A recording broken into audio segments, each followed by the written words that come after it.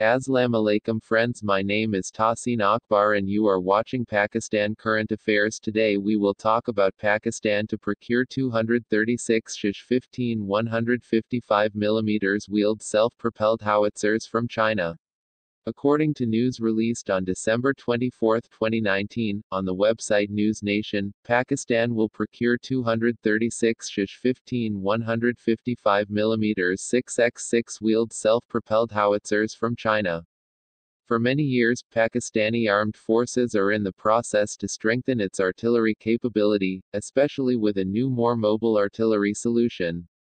According to the SIPRI Arms Transfer Database, Pakistan has already purchased 36 SH-1 155mm wheeled self-propelled howitzers from China in 2013-2014.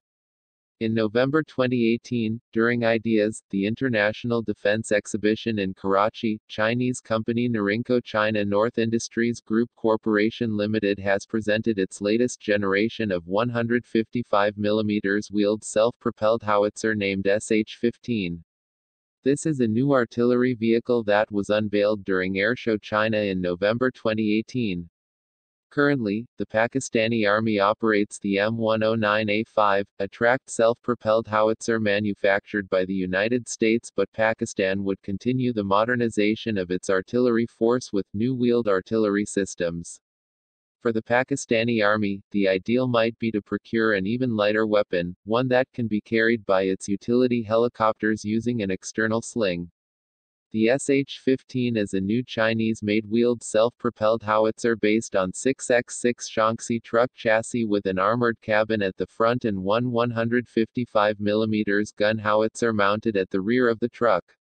This new howitzer is protected against the firing of small arms and artillery shell splinters. The crew cab has two large bulletproof windows at the front and there are two doors on each side. The SH-15 has a maximum firing range of 20 km with standard ammunition and 53 km with a rocket-assisted artillery projectile. This artillery vehicle can be operated by a crew of 5. According to some military sources, the vehicle will have a maximum weight of 22 tons.